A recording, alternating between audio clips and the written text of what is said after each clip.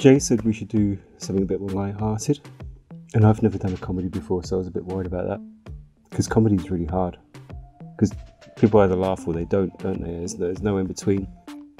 And I was thinking about the events of March 2020, where we had a real shortage of toilet paper, and how it was kind of ordinary people who helped keep the world together at that point.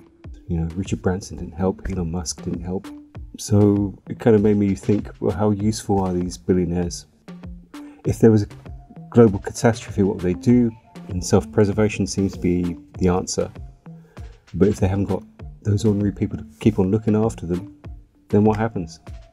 One of the other things was that when we were hit with COVID, we thought we still want to make a film. We want to do something, and this just seemed like a really. This is supposed to be a great dig fast, as quick, well. fun, Dig and cheap, but it was not. Yeah, 17 pages in 2 days, which is just stupid. You should be like aiming for about 5 or 6. It could be a bit stressful. I don't know if you felt that. It was we had so many scenes to fit in. The team that we had were phenomenal. They just pulled it out of the bag.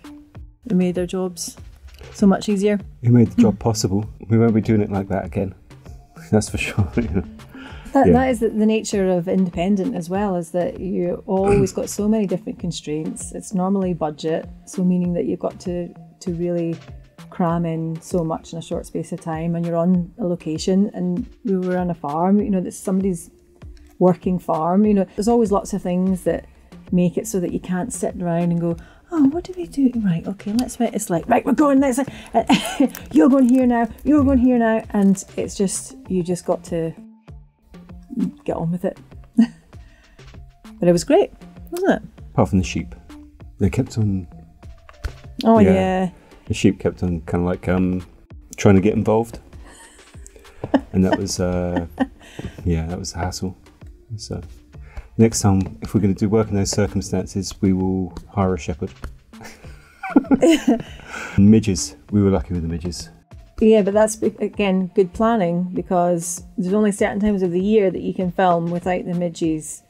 And we were so close to the point where the midgie season was about to take off, and we worked with a wildlife surveyor who was very like, these are your dates. You cannot. And I was saying to Luke, we can't go past these dates. We're like, what about these dates? I'm like, nope.